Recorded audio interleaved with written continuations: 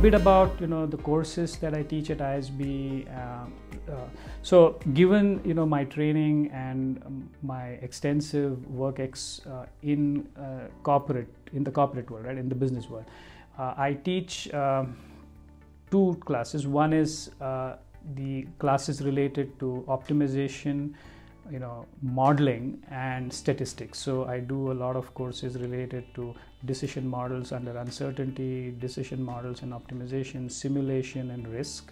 I have a couple of courses that I've developed at ISB, which I teach in all our programs, all our degree equivalent programs. So the PGP, which is the MBA equivalent, and then the EMBA equivalent, which is the Max program, and the Pro program, which is the weekend MBA. And on the elective side, I have taught courses in supply chain management and revenue management and pricing. So, both of them, again, building on my expertise and the research that I do.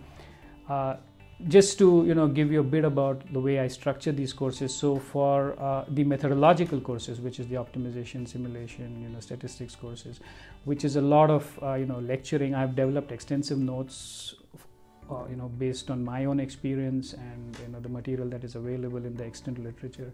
And I use a lot of short videos. I use a lot of hybrid learning techniques in order to deliver these classes and get students involved in the discussions, and by making sure that it is not just learning through rote, but actually doing hands-on, solving problems, and understanding how to structure data. And understand how then to make models out of real world questions, abstraction away from reality, and then how to interpret those in order to implement the solutions in the real world. So we do a lot of that in these classes. And in the supply chain class, while it is a lot of case-based learning over there, I do link it up to real world examples. I do get guest lecturers to come back and not just to talk about what they're doing, but also to link some of their real world experiences to the classroom learning, so the frameworks and the quantifiable techniques that we learn in the class, so that it makes sense to the students what they would expect to see out there in the real world.